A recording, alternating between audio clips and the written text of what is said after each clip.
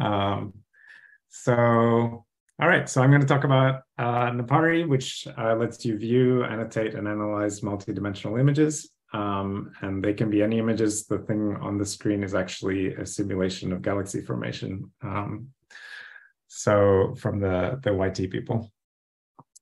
So a bit of background. Between 2009 and 2018, there was really not a lot of good tools to view multidimensional data in Python. So that's a paper of mine. I was using Python for segmentation and stuff because there were a lot of really great tools, NumPy, scikit-image, scikit-learn. And so I was doing like machine learning segmentation and stuff. And you could write anything, but to display this, I actually plotted segmentations in 2 dimensions in Matplotlib. That's the 3 panels that you see there. And then I rendered the 3D neurons that you're seeing in a different software package called ITK Snap, and then I overlaid them in Illustrator. So they're the kind of hoops that we were jumping back in 2010 to try to look at 3D data in Python. So it was very clunky. You had to like export your data, open it in something else, and so on. And I just kept wanting for a solution, and there's a lot of smart people working in Python, so it was a bit weird. And then I came up with this thread in the Python MNE. I forget what that. Anyway, it's an neuron electrode package. Can you guys see, or is the Zoom thing in the middle for you, Tobias? Or I can't hear anyone. Anyway, so Gael Vallejo is one of the founders of scikit-learn. Yeah, it was good. Okay. It's like my Zoom video is in the way, but that's fine. Yeah, so he's one of the founders of scikit-learn, and he says, I've given up on this 3D visualization. I see it as a huge loss of time, and I think it's only a toy. And because we can't fund it, it must mean that it's not mission critical. So that was really discouraging. This is 2016. But I really don't think that 3D visualization is a toy any more than 2D visualization is a toy. And 2D visualization, I think everyone agrees, is extremely useful. And if your data is 3D, well, 3D visualization makes more sense. And I think Gael was just frustrated about not being able to get support for this thing. But in 2018, I went to Berkeley to work on scikit-image. I was working on scikit-image at the time, and there was an expert sprint. So there's some very Python famous people there. That's Matt Rocklin in the background. He's the creator of Dask. Kira Evans, who's at CCI, John Kirkham, who's now at NVIDIA, and Emmanuel Larocco, who's a professor in France. So we're working on scikit-image. I still sort of had no plans to make a 3D viewer. But then I met with Loic, who was an old friend from Janelia. And he was from the Fiji and Java world, and he had done a really cool software for Java called Clear Volume, which is a 3D viewer in Java. Really, really efficient. And you know, he'd always told me like how great Java was, and I was saying, no, you should use Python. And then we hung out, and he was like, man, you're right, Python is so good. He's been doing like a lot of deep learning stuff. He was like, Python is so good, but I can't look at my data. Like, I really, really need a viewer. And I said, well, I don't really have the knowledge to do like GUI programming, but I can tell you about all the Python and NumPy stuff. So together we decided to start making a viewer. The first commits were like that weekend, basically. And we named it after Napari, which is this little, well, it's actually a village on the island, but we didn't know that at the time. So let's just say it's the island. That is the geographical median between San Francisco and Melbourne. So that's what the Napari name comes from. So if you want to hear more about this whole story, I did a blog post, which you can find the link there. And it's held up pretty well. All of the fundamentals of Napari actually haven't changed since we started it. Okay, so with that, I'm going to go and switch to what Napari can do in Python. Okay, so we import this. I'm just going to load an image, and it's a pretty big image. So it's 10,000 pixels by 10,000 pixels by 4 channels. And then I'm going to try to show it with Matplotlib, which is, again, what we were using before Napari, and basically what you should use now anyway, if you're doing plotting. So there's the image, and I can zoom in, and you can see it's fine, but it's kind of a little slow. You're getting a little timer thing there. And it's just not that easy to navigate. There I'm dragging. Right, it's not very smooth. So if you're looking at images, Napari already gives you something, even if they're 2D only images, and it gives you the fact that it's a nice OpenGL canvas, which should launch at some point. There it is. And this is now really fast and smooth, and you can really browse your images very quickly and look at any part of the image multiple times and just very quickly. So that's the first thing, is this OpenGL canvas, which is very fast and very smooth to interact with. And maybe Zoom and my screen sharing is not showing how smooth it is, but if you have it on your machine, you'll be able to test it out. But then it's also multidimensional, and that's where it really changed the game in Python. So this is a demo data set from scikit-image. It was provided by the Ellen Institute, so we can look at the doc string for this method. And it tells us that it's 60 by 2 by 256, UN16 data. It tells us the scaling factors in microns. And it tells us that the order is ZCYX. Okay, so now if I try to show this image, Matplotlib can't do anything. So it tells you invalid shape. And there's probably a lot of people here who have put their name in a form and it said it's an invalid name because it's got a tilde or whatever. So it's kind of annoying, right? So this is actually a valid image. And with Napari, you can do imshow. You tell it what the channel axis is, which we saw in the metadata and the scale. And then Napari will pop up and show you the data. And now what's happened is that it gives me a 2D canvas and a slider for the third dimension, and I can move around the slider and look at different parts of the image. Or you can click on the 3D view button here, and now you have a 3D, it removes the slider, and you have a 3D view of the data. And you can right click on this to change give a bit of perspective projection, which makes it look nicer depending on the data set. So the next thing that I want to show is that Napari is lazy.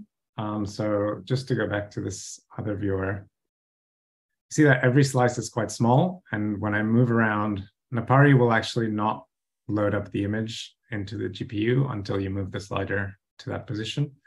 And in some circumstances, it won't even load the image into RAM. So I'm going to open here a very large image. This is 213 gigabytes. And this image is in the form of a ZAR array.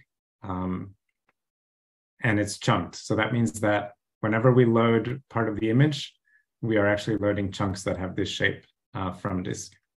And now if I do napari.imshow this thing, first of all, you'll notice that it's a 4-dimensional image because it has time z, y, x. And so you have a 2D canvas and 2 sliders because there's 2 extra dimensions. I'm going to adjust the contrast. And now I can move around and you can see, well, again, over Zoom, it might not be obvious, but it's a little bit slower. And that's because every time I move the slider, it's going and loading some data from disk.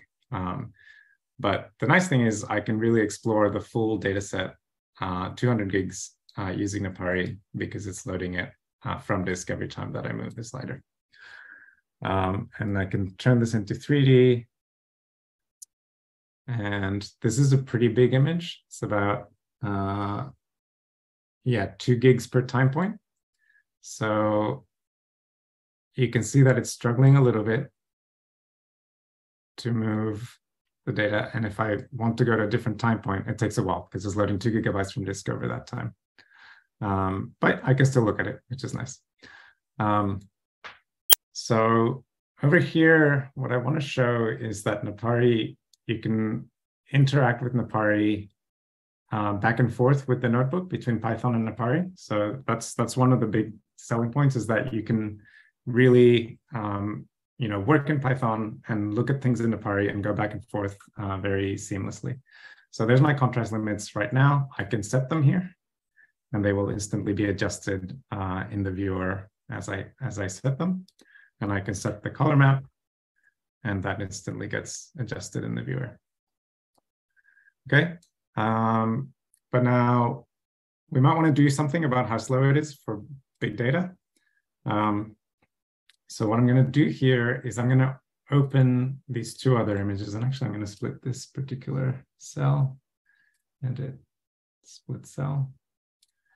Okay, so these are actually downsampled versions of the image that you're seeing. So if I look at image 1.shape, you can see that it's much smaller. Excuse me, much smaller than this first one. So it's gone down from 2 gigs to 1/8 of that. And then I can look at image 2.shape. And that's another factor of 2 along every axis reduced. So this is now very small. This is, I'm not even going to say how big. And so in Napari, when you add a list of images instead of a single image, and they are decreasing in size, Napari will interpret that to be a multi-scale image. And it will make use of that when it's rendering it. So I can, and I'm deleting the other image up here. So actually I'll split that just so you can see what happens, that everything happens as soon as I do it in Python. So deleted that layer. And now I've added my multi-scale data, and the auto contrast is a bit broken. Oh, because I'm in 3D. Let's go back to 2D. Oh, that's even more broken. Yes?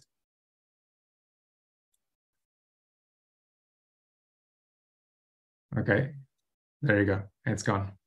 Sorry. Yeah. Okay, so so now we've loaded the multi-scale data, and it looks basically the same. But actually, if you look at the bottom left of the status, it says 661. That means that it's resolution level 1. And if I zoom in, it loads the highest resolution. So this is resolution level 1, resolution level 0, which is the highest resolution. And if you zoom out, it'll be resolution level 2. So it's only loading as much as you need based on the pixels in your screen. If you do 3D right now, all it's doing is it's loading the lowest resolution image out of all of the resolution levels. But you can see that it's much smoother. Well, again, it's hard to see maybe through the zoom, but it is much smoother to interact because it's moving a lot fewer pixels. And if I want to slide around, let me just put it here. I can very smoothly go through the whole data set. So this is a really nice way. And in 3D, because you're doing the full data set, then 1/8 of that, so that's 12%, then 1/8 of that again, so that's 12% of 12%. Having a multi-scale pyramid does not actually increase the amount of data that you have to store on disk very much at all. So it's a very nice way to have your data and be able to look at all of it very smoothly. Okay, so the next thing that I want to show is that Napari has layers. So we've seen now 2 things. One is that you can display multidimensional images, and we also saw that you can display 2 channels together. So they're called image layers. But I'm going to close this. And there's actually lots of different layer types that you can put in Napari. So this is a demo from Alistair Burt, who's a Napari core developer. He works in cryo-EM data. And you can see that this layer has an image, which is a tomogram. So from cryo-electron tomography. and it has points, and these are the particles that are being detected by the algorithm. So they're individual proteins that the cryo-ET processing has identified, and vectors which show you the orientation of the particles. So I can zoom in here and by the way, I understand nothing of the algorithms to how they can see anything here. But you can see that it's correctly identified particles all around this particular HIV capsid. And I can display out-of-slice vectors and out-of-slice points to show that there's points being identified on the surface, and there's sort of all of the particles are pointing out. So these are HIV capsid particles. And if I zoom out, I can see, sorry, if I zoom out, if I switch to 3D, I can see that essentially all of the HIV particles have been, correctly identified. Yeah, are pointing where you expect them to point. So in this way, Napari lets you take your automated algorithm and make sure that everything is as you expect. So it helps you iterate when you're processing images and understand what you're doing right or wrong as you look at them.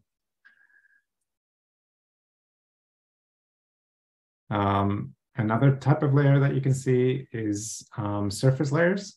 So for people working with brain data, this would be very common. This is actually a data set from Emmanuel Renaud from University College Dublin, showing corals in 3D. So this is a 3D scanned coral, and you can have a look at it and just look at your 3D scan samples in Napari. And as far as I understand from Emmanuel, Napari is one of the few softwares that can show both surface data and volumetric data in the same space, which is very nice. Okay, so we're going to see one more layer type, and that is the segmentation layer. So I'll talk about this more on Wednesday. This is actually like a speed run of the exercises you're going to do Wednesday, so don't pay too close attention. Okay, so we're going back to the cells data set. This is the cells data. And what we're going to do is we're going to try to find all the nuclei. So I'm just normalizing the data, detecting some edges. So this is now the edges of the nuclei. So you can see that there's structure inside the nuclei, but around the nuclei, there's a nice solid edge. And then we're going to try to find each nucleus and separate it using a watershed algorithm, which again, I'm not going to go into today, but we will go into it on Wednesday. Okay, so right now, all I've done is I've looked at the places where the foreground was higher than the background, and I've looked at the blobs that were connected. And you can see that it mostly does a good job of segmenting out nuclei, but some of them are merged. So these three, these two, and these two, and this is a nucleus undergoing mitosis. You can argue that it's merged here. So we want to split them. And by the way, this is now the final layer type that I wanted to show, which is the labels layer, which is another way of saying segmentation. So it puts a different value on each segment and then colors them with random colors. So I can look at it in 3D. You can see these three segments have merged, these segments have merged, and these two segments have merged. Now you can sort of spend a lot of time tuning parameters to try to segment this. So this is this was crowdsourced at a previous tutorial.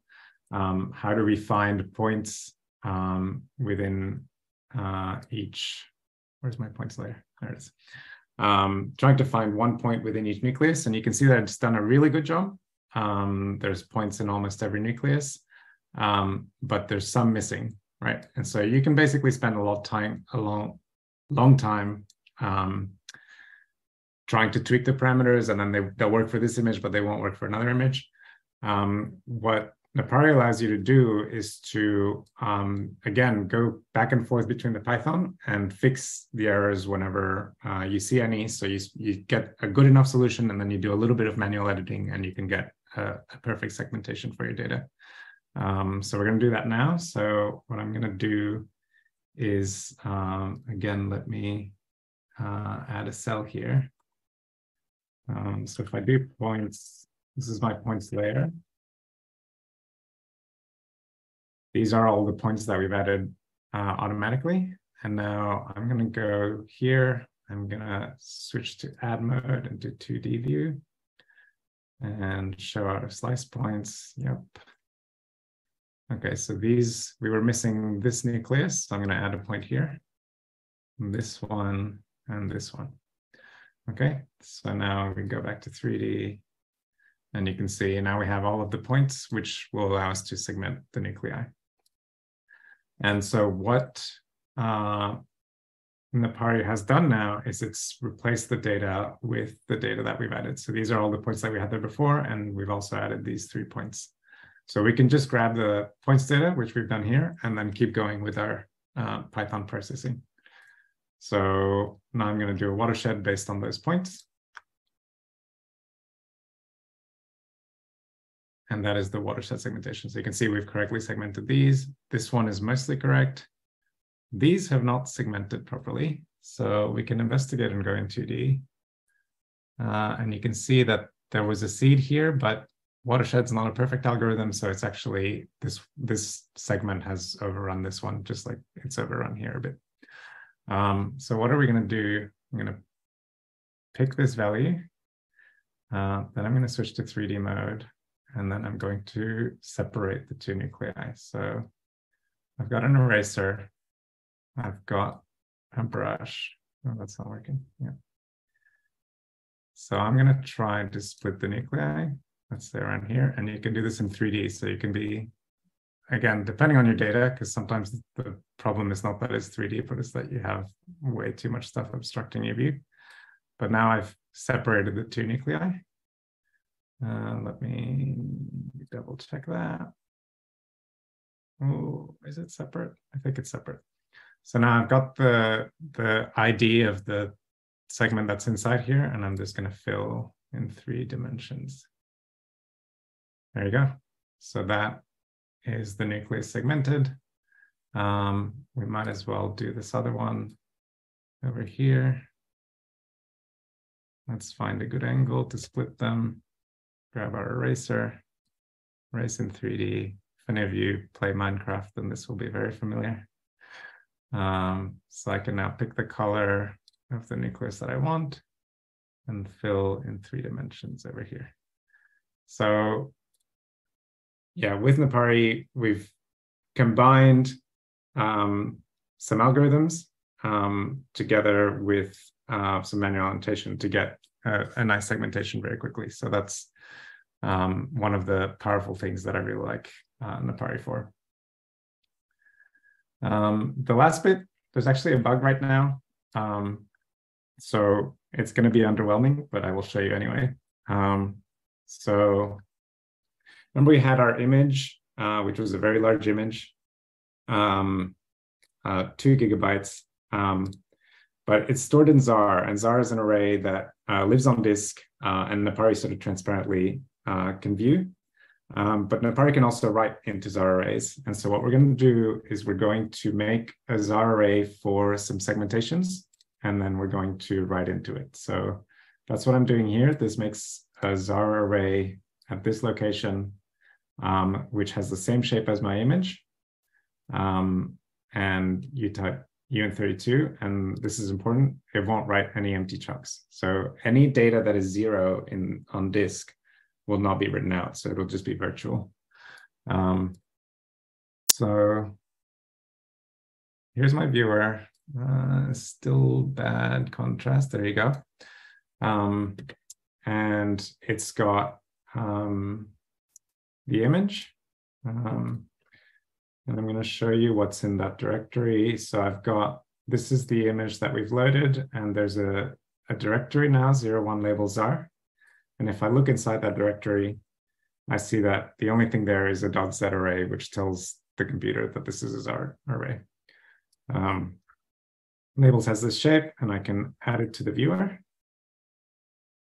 So now there's a labels layer on top of my image layer, and I can go to 3 dimensions, find a nucleus, and let's go and paint. So let me make this a little bit bigger. Okay, so I want to, let's do a bit more. Paint this nucleus. Okay, and so that's the thing that's a bug. So now I have to like refresh to show it. But there it is. This will be fixed very shortly. But you can see that I've painted into the Xar array and I've painted a 3D blob. Xar array is a multi-gigabyte volume, but we've just written a little bit onto the disk. And if I show you the same directory that we showed before, you can see now that there's a directory, another directory under it for that specific chunk where we've written some data. This is another powerful thing that you can do with Napari, which is to paint into very big arrays. Bigger than your RAM. And lastly, there's 2 small demos. The first one is to show that Napari is really, one of the goals is to integrate very well with the scientific Python ecosystem. So I call this Napari board. Oh no, I haven't installed this in this. I should have checked that environment more closely. Can I install Torch Vision this quickly? Let's have a look. I will skip this section for a second and go to the plugins, and we'll talk more about it in the slides. So this plugin that I want to show off is this Napari OMEXAR. So I showed you here this .OMEXAR, which if we look at it, let's do this.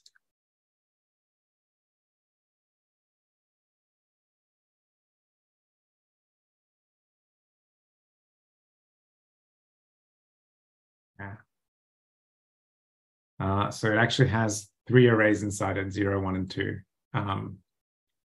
And so this is actually a data format, and it has the Z adders and the Z group. So this is actually a data format that's based on Xar, but that includes this whole multi-dimensional, multi-scale data. And up here, I had to, where am I? Way up here.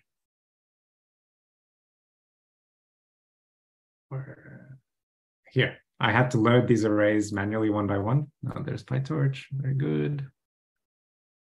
Oh, that's not good at all. That's okay. I'll redo the environment later. So I had to load them manually and then add them manually as 3 different layers to Napari. So it's a little bit clunky. So with this format, I can install a Napari plugin, and I can say viewer.open this particular file using this plugin, and it will do everything that I did manually above automatically. So now you can see that I have the same multi-scale data that I had before, and that it's very fast and smooth because it's loading that multi-scale. So this is called a reader plugin, and there's just, for so many formats, you can find reader plugins for Napari. There's actually this thing, Napari PDF Reader. I don't know why it exists, but it does exist, and it's beautiful. So I can call Napari on my Jupyter PDF, which is a paper. And I'm going to close this. Oh no, it died. Did I not install Napari PDF? All right, let's try that again.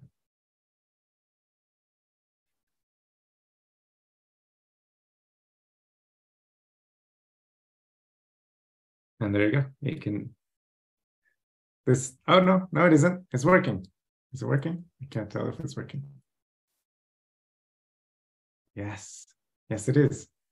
It's working very, very slowly, slower than usual. Okay, so what this is a deep learning network. And what's happening is that you've got some noisy input images, so these, and it's trying to self-learn the noise to denoise the images. So this is a network called noise to self. So right now I'm running PyTorch. I'm wrapping it in a Dask array so that we can display it, because torch arrays are a bit weird. And then I am showing both the input value and the output of the network as it's training. So every time that you see an update, it's like another cycle of the network training, and you can see the loss. So this is an embedded matplotlib plot underneath. So that's the loss over time, and you can see that the network is learning, getting better and better. It starts random, but it's getting better and better at finding the signal in the image, and it's a bit clearer if you change the contrast a bit. And you can move around your data set and see how the network is doing for different parts of your data set. So again, this was just to show like that we make an effort to make it easy to use all of the scientific Python ecosystem together with Napari. And I will cut the demo short because that's going to take a long while to train it. But you can see it's doing good. All right. So back to my slides, and I think we'll be over soon. So one of the big things that I like about Napari is that it's open source and it integrates with a really wide open source ecosystem. And one of the things is this Python MIDI. So this is a MIDI controller, which is designed for music. And here, thanks to a bunch of work of other people, but I was able to hook it up to the MIDI, to the sliders, and it goes back and forth. So you can see actually, if I move the controller, it moves the slider. And if I move the slider, it changes the LEDs on the controller. So I think that's pretty cool. And then the buttons are buttons to control the layers. And then the slider you can hook up to be the layer opacity, and then you can draw while you move the slider. And you can just get really nice custom behaviors in open source that would be impossible to do with proprietary software. So that's one of the things I really like about the community. And then the big one is plugins. I'm sure you've heard about a lot of plugins, and you will hear about more plugins during the week. But plugins let developers customize Napari, and that includes sharing their tools with people who might not want to code as much. So plugins can add file format, which we saw. You can add widgets, which we'll see a little bit of, and which Robert will talk about in this afternoon, I think. You can also provide sample data sets, and you can change the look of Napari. And there's more stuff coming. We just haven't done it yet, but you'll be able to add menus, add buttons, that sort of stuff. So doing a plugin is quite easy. You need a napari.yaml, which describes what contributions the plugin provides. A napari.manifest point that tells Python where the napari.yaml lives. And then you can add a classifier to your package that makes people more easily discover your plugin. So here's a few plugins that people have done. The first one, this one's an annotation plugin from Wouter Michiel, who's now a Napari core developer. Just like a very nice 2D annotation software for very large files. This one's from Lara Zigutite. I don't actually know how to pronounce her name. And the rest of Robert's group. This is probably my favorite plugin out there, in that it really shows what I was talking about with integrating the whole ecosystem. So this has matplotlib for that plot. It's got obviously Napari on the left, and it's using scikit-learn to do the clustering and so on. So it's really, really nice demo of the power of scientific Python. And this one, again, someone I've never met before, showing how you can draw in 3 dimensions by drawing a line which defines a 2-dimensional manifold, then rotating the view and drawing another line which now defines a line in 3D. So this is, a 3D filament annotator, super cool. And that brings me to the community, which is really the best thing. And we're trying to expand it by doing this workshop. But the Napari community has been really amazing. This is from a survey that CZI ran late last year. Almost 90% of people agree, and 81% strongly agree that the Napari community is open and welcoming. So again, please join us. And this is just how many people have contributed directly to the Napari codebase over time. So you can see it's a lot of people, which is amazing. One thing that we're not doing so well on is this is how easy it is to maintain and improve Napari. And you can see that 50% thought it was harder than expected, and it was a lot harder than expected, and then a few 17% thought it was harder than expected. So yeah, we're working to bring those numbers down, and we'll see at the end of this year how that goes. But nevertheless, people will agree that we're welcoming, so you should still come and try, and we'll try to help you. So this is all the core developers around the world that have not just contributed to Napari, but contributed a lot to Napari and really made it what it is today. And it's nice because they're just scattered across so many time zones. So whenever you have a question, you can go on our chat room or image.sc, and typically you'll get a response very quickly because there's just so many people spread all around the world. So with that, I want to say thank you to all of the Napari community, all the contributors, plugin developers, all of our users, all of you for listening. And then CZI, who gives us a lot of support, and Quantsite, and NumFocus. So Napari is now a NumFocus sponsored project, which means that it can receive donations, which are sorely needed. And if anyone has a source that could be useful, then please get in touch. And as I said, please join us. So there's a lot of help out there for people who want to do Napari. Like this workshop is going to be great, and hopefully you will learn a lot. But even outside the workshop, we have a real-time chat at napari.zulibchat.com, and you can go to the image.sc forum and ask questions there as well, and report issues on our GitHub.